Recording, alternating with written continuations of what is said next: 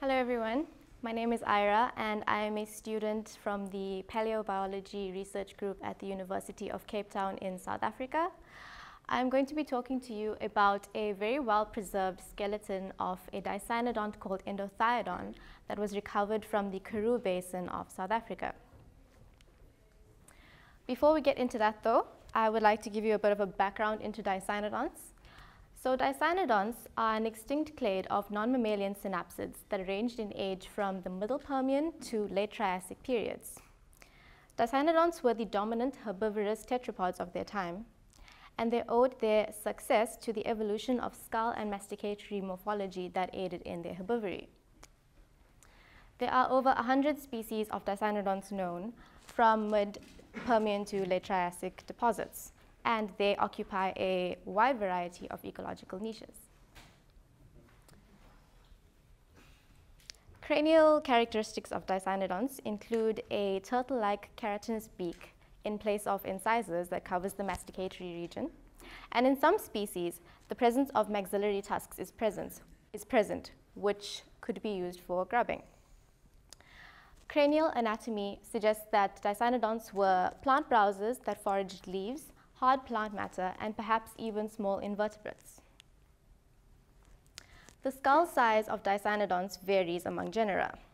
You get the small Nyasodon from Mozambique with a skull size of about 63 millimeters, all the way to the large Endothiodon, which has a skull size that ranges between 220 millimeters to 511 millimeters. One of the first dicynodont genera to be described from the Karoo Basin of South Africa is Endothiodon. This was described in 1876 by Sir Richard Owen following the discovery of an anterior part of the skull and a corresponding mandible from the Beaufort group of South Africa. So Endothiodon in Greek means tooth within, and this describes one of its key diagnostic features, which entails rows of internal upper and lower teeth. The cranial characteristics of Endothiodon are a narrow intertemporal bar with a pineal foramen often on a raised pineal boss, the laterally expanded squamosal bone, a prominent swelling on the anterolateral sides of the dentary, a toothless anterior portion of the lower jaw that extends upward into a curved beak, and a deeply vaulted secondary palate of the premaxilla. However, the most unusual feature or the most unique feature of Endothiodon is its dentition, which consists of rows of internal teeth in the upper and lower jaws that are organized in replacement waves called Zahnreihen. Endothiodon is known from South Africa, Zimbabwe, Zambia, Tanzania, Malawi, Mozambique, India, and Brazil. One of the problems with Endothiodon is that until recently there was a lack of postcranial material. So most of the cranial most studies focused on cranial anatomy and dentition. However, in November of 2013, Professor Roger Smith from the Ezekiel Museum of South Africa led an expedition team in the Karoo Basin and found a very well-preserved skeleton of Endothiodon. This particular skeleton was found by Sibusiso Mtungata, and this is what he found. This skeleton, on discovery, was identified as a large dicynodont and probably Endothiodon. As you can see, it is beautifully preserved, and it has a straight length from the tip of the tail to the tip of the snout of 1.5 meters. Almost all the elements are preserved in articulation. So you have the skull, you have 18 articulated ribs, you have the vertebrae, the forelimb, the hind limb, the manus, and the pes. So it's lying on its left side, and most of the right elements are exposed, and the left elements are partially exposed. So at this point, I should probably let you know that when I started this project, I had had no prior knowledge of anatomy or paleontology. So this was very difficult for me, even though I was very interested in it. So I had to spend a lot of time learning anatomy and learning dicynodont anatomy in order to understand what I was looking at in the skeleton. So because of this, the bulk of my master's thesis was purely a description of the skeleton. This took a really long time to do, and the bulk of my results is the description. So I took very detailed measurements of each element, photographs. I even photogrammed the skull. So photogrammetry, if you don't know, is a method of creating a skull model or a model of an object using high-definition photographs from all around the object. And I did this in order to closely inspect the skull and take more detailed measurements that weren't easy to take physically. So this skeleton, this Endothiodon skeleton could be attributed to the type species that were described by Owen, called Endothiodon bathystoma. This is known by the robust pineal boss and the large skull size. I'll talk a bit more about the different species later on. So this, I'm not going to describe every element to you, but this is just some of the isolated elements that I described. So we have a left scapula. The right scapula is also preserved. The right humerus, ulna, radius, tibia, fibula, and right femur. I also managed to determine the phalangeal formula of Endothiodon, which is 23333, and this is fine because most dicynodonts have this phalangeal formula. So the right manus had some digits missing, but we do believe that the left manus is buried under the skull, under the left side of the skull. So when we get permission to lift the skull up and prepare that out, we might be able to have the full complement of manus digits. The right pes had a few digits missing as well, but that was okay because the left pes was actually preserved ventrally up and it had the remaining digits. So as you can see, the ribs were preserved in a certain kind of curvature, and this curvature could indicate something about its body size and its body shape in life. Most large dicynodonts would have had a barrel-shaped body. Also, one of the vertebrae on the vertebral column was disarticulated from the rest of the column, and it was very well preserved. So using photogrammetry again, I was able to look at it in all dimensions and study and describe it really well. And this indicated the morphology of the rest of the dorsal series.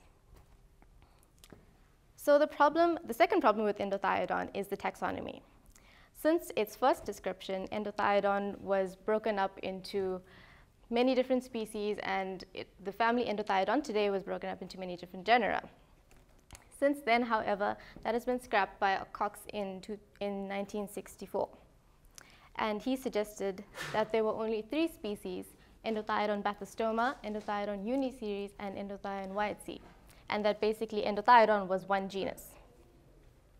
However, the most recent revision of the taxonomy of Endothiodon is still a tentative one, but it suggests that there are only 3 species, but upon discovery of more skulls in more recent years since Cox's description, Cox and Angelzik in 2015 suggest that Endothiodon bathystoma, Endothiodon mahalanobisi, and Endothiodon tolani are the only 3 species. Endothiodon mahalanobisi, the second one there, is a skull that was described from India. It is much smaller and is believed to be, it has its own autapomorphies and is definitely a different species. Endothiodon tolani is probably the most unusual of the Endothiodon species because it has the presence of very small tusks. This is unknown in any other Endothiodon species. So I did a tentative species identification as well, but this needs to be confirmed with further work. So as you can see, Endothiodon tolani is the smallest of the 3. You can't really see the tusks in this picture, but the 3 features that I focused on were the skull size, the presence or absence of a pineal boss, and the longitudinal ridges on the snout.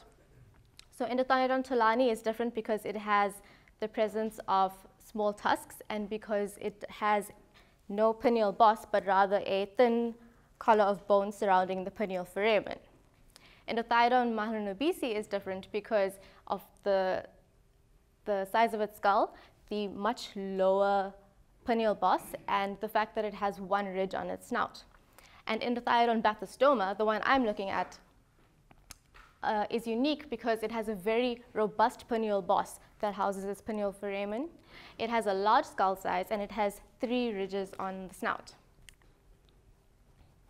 So I looked at all the Endothiodon skulls that I could find in South Africa in the museum collections.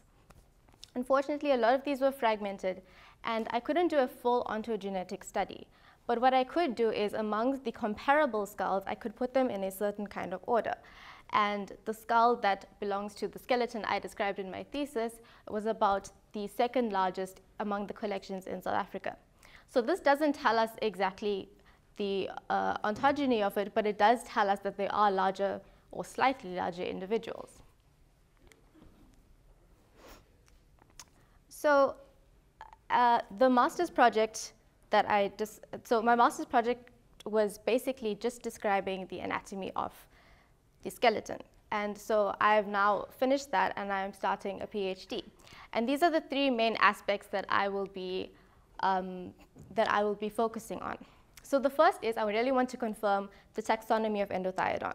I want to determine if there are in fact 3 different species. There has been debate in the literature about Endothiodon mahalanobisi, the skull from India. And there has been a question about whether it is actually a juvenile of Endothiodon bathystoma or if it is its own species. So I will have to look at the morphology very carefully and in order to determine that. I am, however, convinced that Endothiodon tolani is a different species, but I will want to look at that myself.